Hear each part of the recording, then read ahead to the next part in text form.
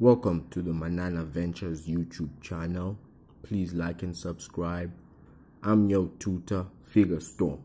So today we'll be doing logarithms, and we'll be converting these from logarithm form into exponential form and then solving for x. We'll also do the opposite of converting from exponential form into logarithm form and then solving for x. Let's get right into it. So I have a simple rule when it comes to logarithms, and that is that the bases are always the same.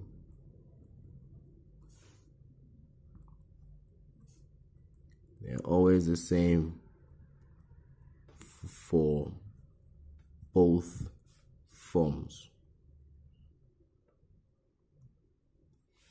Both forms. Okay, let me show you what I mean. Let's take this one as an example. Number 1, log x 81 is equal to 2. Now, the base of this log is x. The base is always at the bottom. Okay, so I'm gonna have it as the base of the exponent as well, because the bases are always the same. And then the second thing I do is just swap the rest. Okay, so these are my two rules for solving these questions. So here we are, we have a base. Now we need to swap these two. So we have a base there, and then swapping these two, the 2 comes there, and then the 81 goes there. Okay, from there it's just a simple process of putting the square root of 81, and then you will solve x to be, now whenever you square root something, the answer is always plus or minus. Okay, 9. Okay, but since you can never have a minus square root, therefore the final answer is plus. I mean a minus what you call this thing, logarithm, for this particular question. Okay, let's go to the second question. Second one is log 5x is equal to minus 2.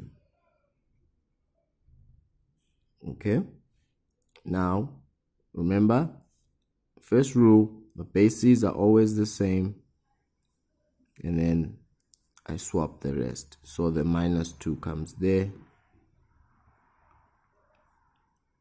and the x goes there. Okay, and then x, now this you can rewrite as 1 over 5 over 2. The minus 2 just means that it's 1 over 5 or exponent 2. So the final answer is 1 over 25. Okay, and then the last one that we're gonna do, which is number 3. Let me do it this side. We have log 2 x squared plus 2x is equals to 3. Okay, so that's one term. The rule still applies. Bases are the same. The base is 2. And then secondly, swap the 2. Swap what's left. Okay, so the 3 comes up there. Okay, and then that just becomes x squared plus 2x. Okay, Now all we're going to do is that we're taking this to the other side, such that we'll have x squared plus 2x minus 2 to the power 3. Okay, now this we can rewrite very quickly as x squared plus 2x, that minus that 2 to the power 3 is 8. Okay, and then in solving for x, open up brackets, it's just normal factorization. X on both sides. We want a number that gives us minus 8 when we multiply it, but will give us plus 2 when we add it. Okay, so we're gonna have 4 and 2. Now which one will be negative between 4 and 2 will depend on these ones that you add. Okay, so when you add them, since it's gonna be positive, then the bigger number has to be positive, and this one can be negative. Right, and then your final answer, x, it's either minus 4 or x is 2. Okay, and that completes that question. So let's go to the next one, where now we have to convert these from exponential form into logarithm form. The rules are still the same. Okay, so starting with the first one, 5x is equal to 100. So we're converting these exponents into logarithm form. Okay, first, bases are always the same, so you have a log. The base here is a 5, so that's 5, and then you swap the rest, what's left. So you'll swap the 100, you bring it this side, and then you'll take the x that side.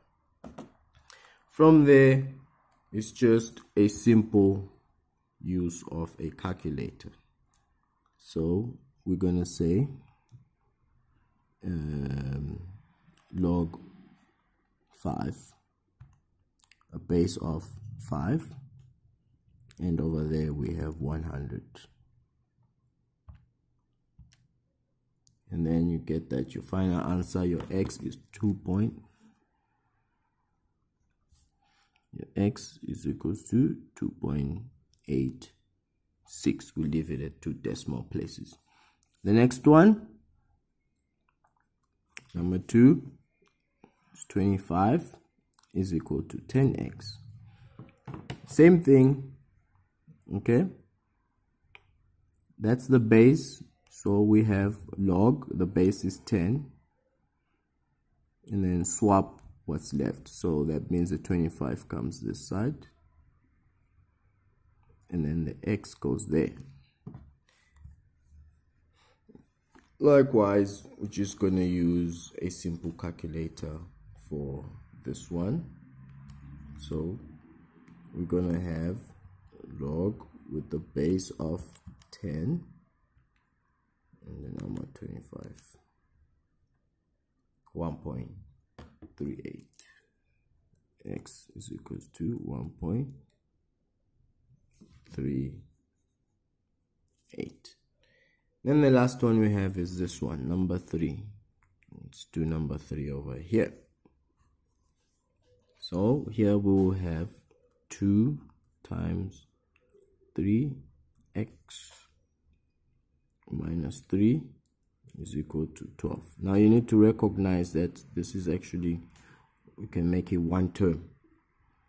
Okay, now we need this part to be alone, so we'll need to get rid of this 2, such that we're left with 3x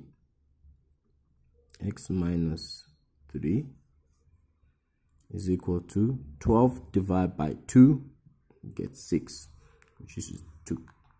This 2 divided both sides, and you get that. From there we have it in simple exponent form, so we apply our rules. Log, okay, a base of, what's our base? Our base is 3. Okay, and then what's left, you swap it, which means the 6 comes this side, and then the x minus 3 goes that side. Okay, now you can just use a calculator to get, let's put the calculator there, just need to make sure it shows on the screen, right? Okay, so you'll have log 3, and then there you have a 6, and you get 1.63 is equals to x minus 3. You take the 3 that side, it becomes 3 plus 1.63 is equals to x. So on our calculator, we can just add 3, and then we get that. Our final x is equals to 4.6. And just show it on the screen over there. Well, that completes this section on logarithms and their exponents and converting them, vice versa. Thank you very much.